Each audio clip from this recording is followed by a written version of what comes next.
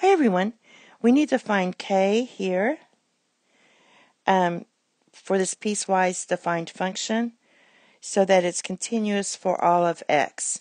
So in order for f of x to be continuous at a point C, three conditions must be fulfilled.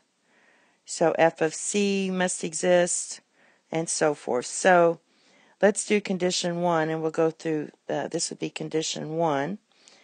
And let's check for condition 1. So we're going to check f of 4. I do f of 4. I get, you're going to have x minus 4 times x plus 4 divided by x minus 4. These cross out. So it does exist. And so when you plug in 4, that would give you 8. So that's what's supposed to equal to k. Alright, so that's condition 1.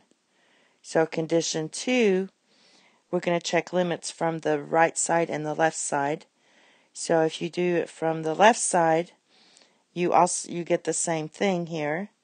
So you're going to get the limit as x approaches 4 from the left. Since this is a polynomial function, it's pretty easy. That equals 8.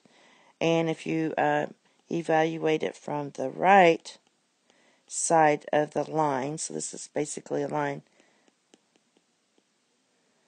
that also equals 8.